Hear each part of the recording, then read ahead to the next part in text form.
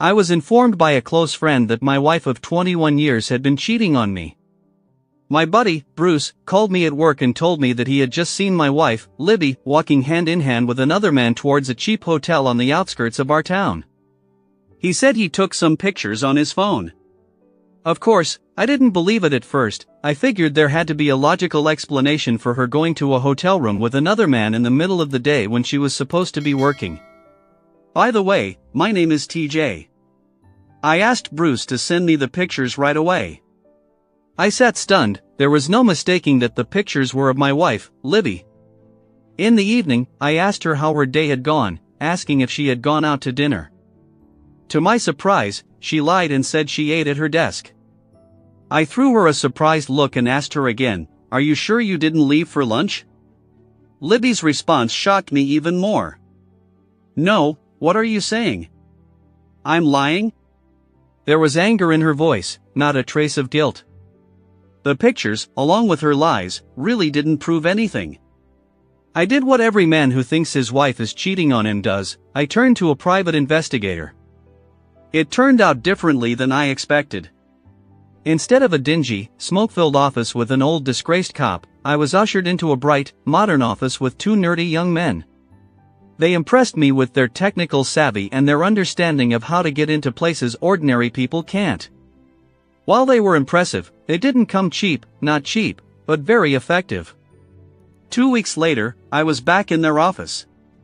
A folder was placed on my desk containing a full report with photos and videos. It detailed my wife's affairs with two different men, one with a salesman at her job and the other with a mechanic she met while fixing her car. The salesman, Dan Calhoun, she dated for over a year, and the mechanic, Henry Chambers, for only a few months. With evidence in hand, my next stop was the divorce attorney. If it had been a one-time thing, I might have been able to forgive her, but cheating on me for over a year was too much. The report had several transcripts of her liaisons with the salesman that indicated he was not her first lover. It was also clear from these transcripts that Libby liked her current situation and wanted it to continue. She liked the security and stability of life that I provided for her, but she also liked sleeping with men. She worked, but it was my business that provided our good lifestyle.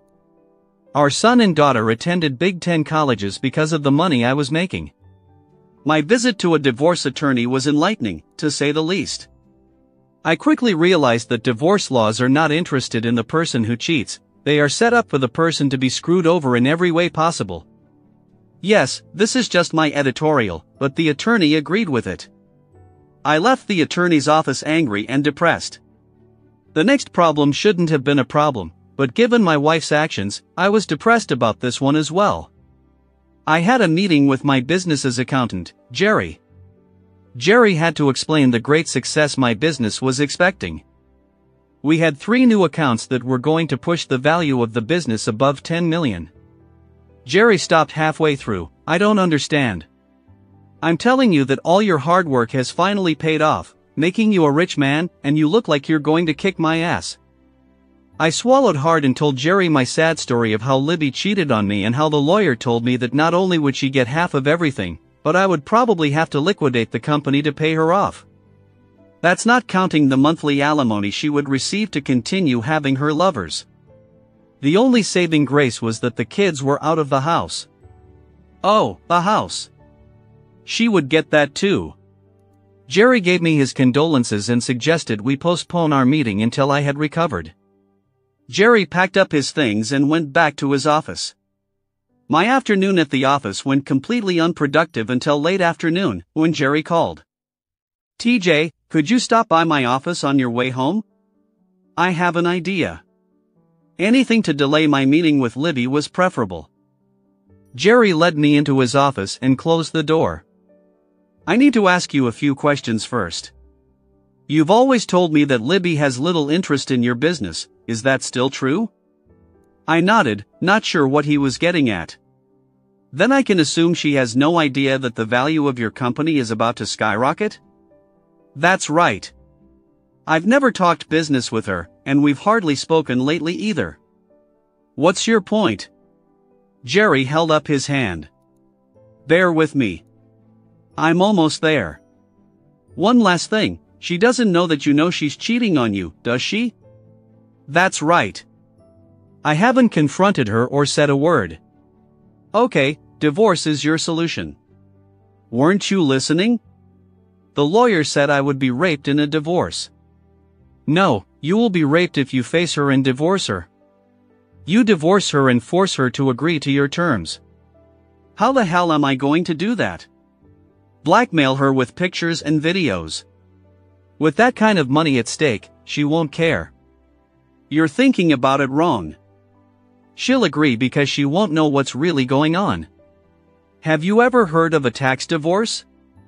I looked at him, shaking my head in confusion. There was a thing a few years ago where couples would get divorced at the end of the year to pay their taxes.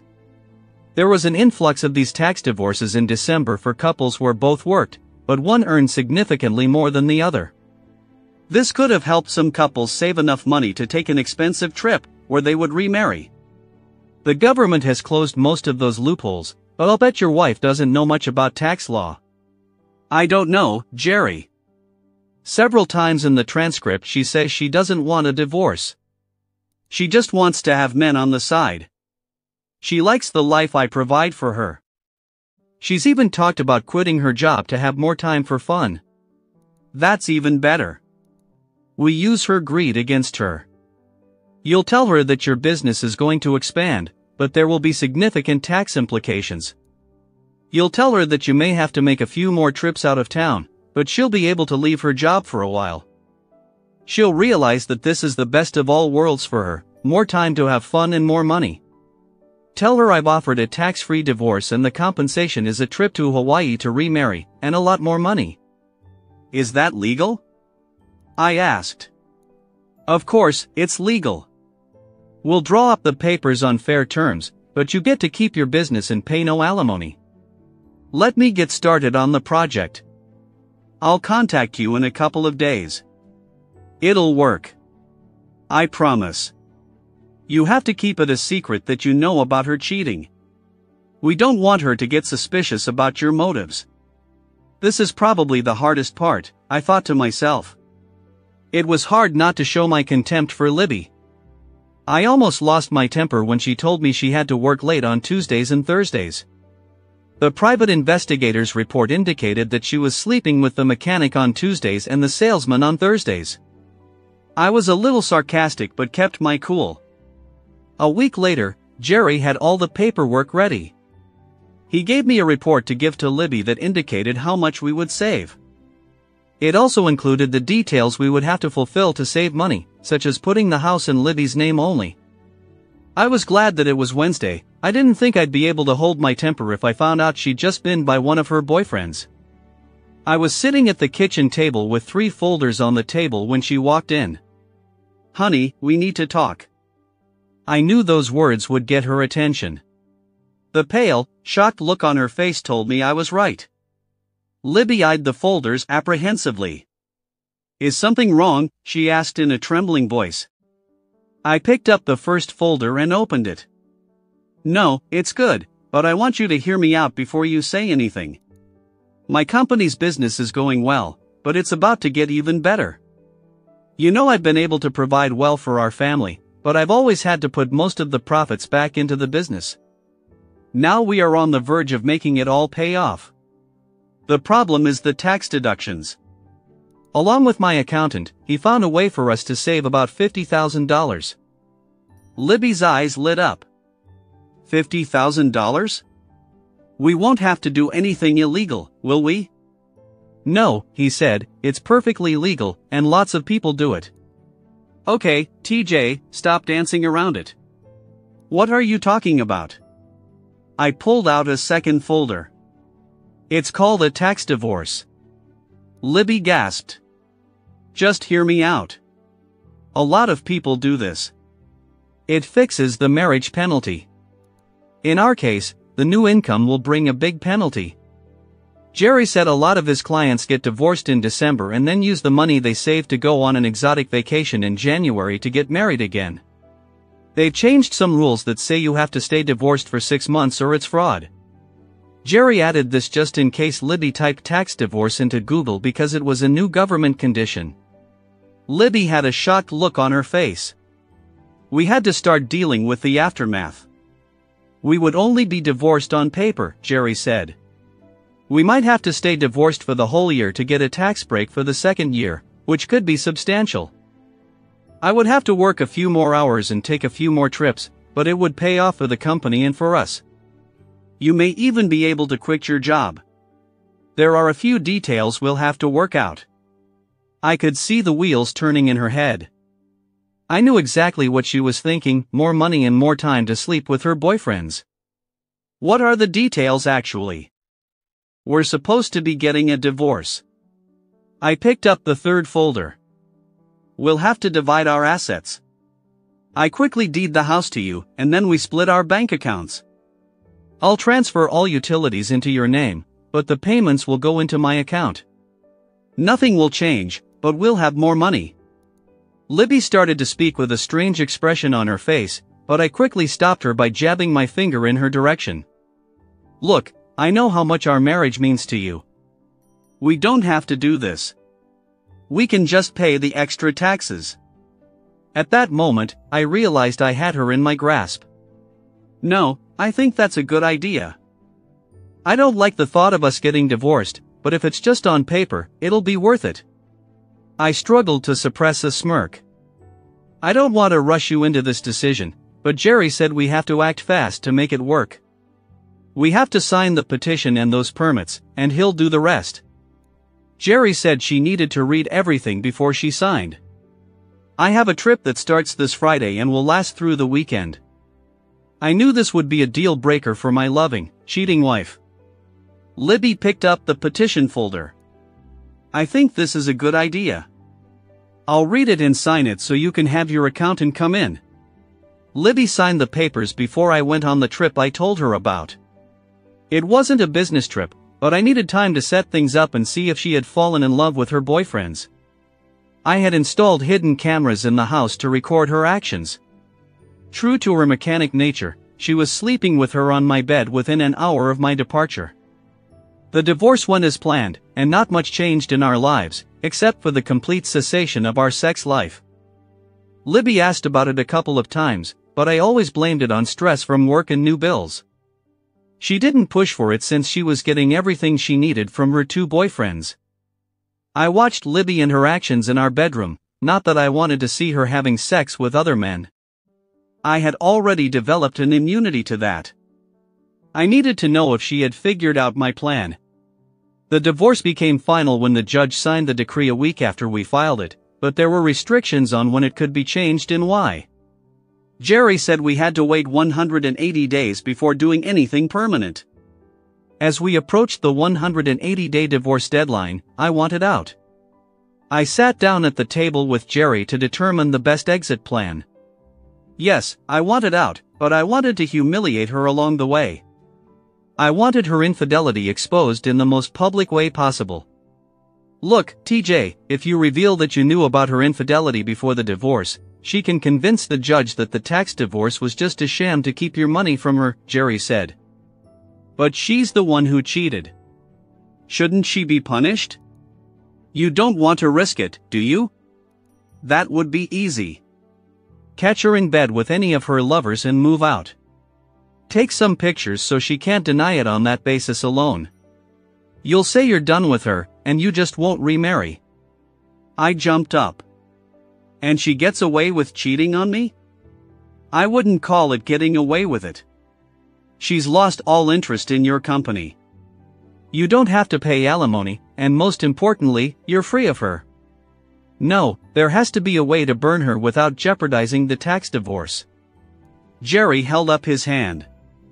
Wait, you have plenty of videos of her having fun after the divorce, right? I nodded. Use that to publicly announce that you're not getting remarried. Shut down the house's communications and stop her cash flow. Drop a bomb on her lovers and their wives and just sit back and watch the fireworks. I can say I discovered her cheating after the divorce and still set her on fire. TJ, now would be a good time to undercut her. We have the first of 3 big contracts coming up. You're going to be very rich. I say we find a place to live and then move out. leave her hanging for a week or so, then drop her a bomb. You need to decide if you're going to let your children know what's going on. They are the hardest part of the equation. When they find out about her deception, I think they'll be on my side. She constantly preached to them about honesty and loyalty while they were growing up. She made a big deal to our daughter by ratting her out to her then boyfriend for going to a concert with another boy.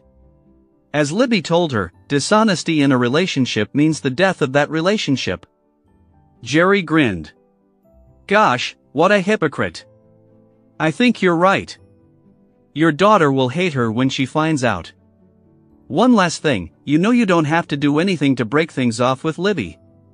It's already done. You're not married, and the court order is final. Stop paying her bills for a house you don't own and be done with it. I finished my meeting with Jerry, intending to proceed with my divorce from Libby. I was already looking for a place to live, and I had a nice apartment just waiting for me to pull the trigger.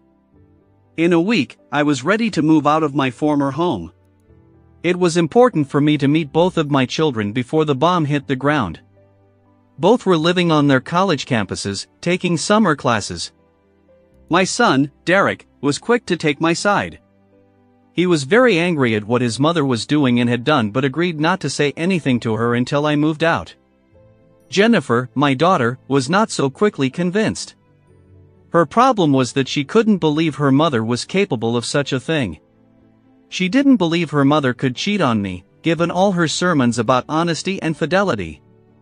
I hated to do it, but I came prepared. I showed my daughter ample evidence to prove her mother's deception. When she saw the videotapes, she became very angry. Jennifer wanted to confront her mother herself. All I had to do was convince her to keep quiet until I moved out of the house. Once I got back to town, the news was very good. The second contract was ready, and I signed the lease for my new apartment. The furniture would be delivered in 2 days. In 2 days, I would start dropping bombs. The first order of business was to move out of the house while Libby was at work. I accomplished this task easily enough with the help of a rented truck and a few buddies. I took everything I wanted out of the house. I didn't take any furniture, just my belongings, toys, tools, and clothes. I put away the cameras I had set up around the house. Libby had gotten so used to my absence that she didn't notice me being gone for a few days. It was the second part of my plan that made her notice that my stuff was gone. The second part of my plan was to blow up her lovers. The wives of the mechanic and the salesman had received untraceable emails with video files of their husbands sleeping with Libby. I felt sorry for what these families would suffer, but I wasn't the one who started this. I would end it. 30 minutes after I sent the emails to the wives, Libby called, leaving a message for me to call her. She assumed I was still out of town. In the evening, the calls became even more frantic. She realized that my clothes and other belongings were missing. I continued to ignore her calls and texts.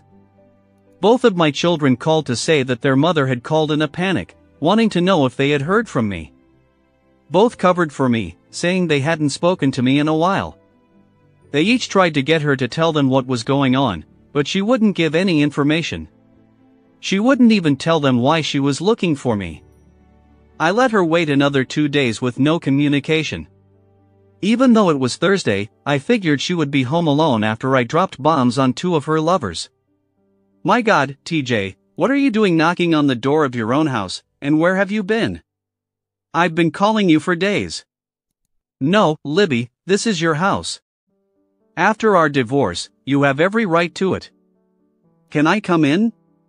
Yes, of course. Come in. What is this nonsense you speak of? We need to talk about when we're going to get married again. I'm tired of this whole fake divorce game. Okay, that's what I want to talk about too. Our divorce is quite real and quite legal, and you seem to be taking full advantage of it. There was fear in Libby's eyes, but she was indignant. What does that mean? I told you I'm done with this nonsense and ready to renew our vows. I couldn't help myself and burst into laughter. Stop laughing. Where did all your stuff go? Oh, you noticed. I moved out. I got tired of sleeping in the bed you have your lovers in. Libby sighed. Please, like you said, let's stop these games. I know you sleep with 2 different men on Tuesdays and Thursdays, and when I'm out of town. I don't think we're legally married, so technically you're not cheating on me, but as a result of your activities, I've reconsidered my decision to renew our marriage vows. I think we're better off staying divorced. That's why I moved out. Shock and anger filled Libby's face. What? No, that's not the way it works. We're married, and this tax divorce thing was a sham. I'm going to court. We're married, for crying out loud. Again, no, it's perfectly legal. You signed it in front of a judge. I suppose you could claim you committed fraud on the court, but that would be a felony. I won't support you if you admit to the crime. To hell with that. I know what you're up to. Somehow you found out about me and Dan, and came up with this whole tax divorce scheme to cheat me out of my stake in your company. Well, that's not going to work. My God, Libby, are you telling me you cheated on me while we were married? You know very well that you cheated. I know it was you who told their wives. I hope you're happy. You ruined 2 marriages with your little anonymous letters. Both of them have been kicked out of the house and are facing very difficult divorces. Both of them. Oh, my God, there are 2 of them. You cheated on me with 2 men. Anyway, our divorce is legal. You can spend all the money you have to try to get it annulled, but I think you're wasting your money. You might want to think about what you are going to tell our children about your cheating. I think they are very disappointed in you. You son of a, you told them, didn't you? Why the hell would you do that? Yeah, I don't know what you're so upset about.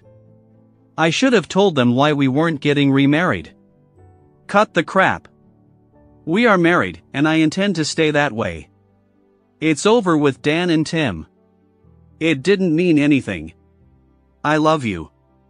I know I've made some mistakes, but I want to do everything in my power to be the best wife I can be. Libby, that's wonderful. I'm so glad you realize what you did was wrong. Your next husband will benefit from your experience. By the way, I haven't told your parents yet. I'll let you tell them, unless you want me to do it too. My mom was shocked. She couldn't believe you were such a... I had to show her some tamer videos to make her believe me. She wanted me to tell you that you wouldn't be invited to Thanksgiving or Christmas or anywhere. She said she'd punch you in the face if she ever saw you again. Libby babbled on about me leaving our marriage and begged me to give her another chance. I left the house, and she was crying and cursing at me at the same time. Libby tried to get the divorce decree reversed, but when that failed, she filed a lawsuit to modify the terms of the divorce. It was comical to watch her argue in open court to the judge that I knew she had been seeing 2 men for a year before the divorce and that I had made up the tax divorce to cheat her out of her share of my money. She seemed to forget that her parents and our children were in the courtroom when she made these statements. When the judge ruled against her, he lectured her about cheating and blaming others for her own problems. After the hearing, my parents gave her a scandal about her cheating with 2 men while we were married. Apparently, she told them that I left her for another woman and tried to cheat her out of her business. It ended with her mom punching Libby in the face.